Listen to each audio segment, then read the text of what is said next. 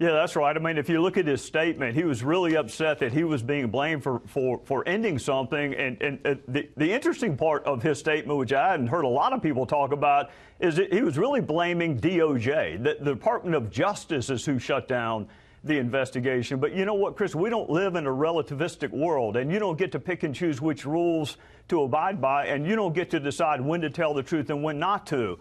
I'm going to withhold judgment until Horowitz's report comes out because I don't know precisely what he found. We should just say Horowitz is the Inspector General.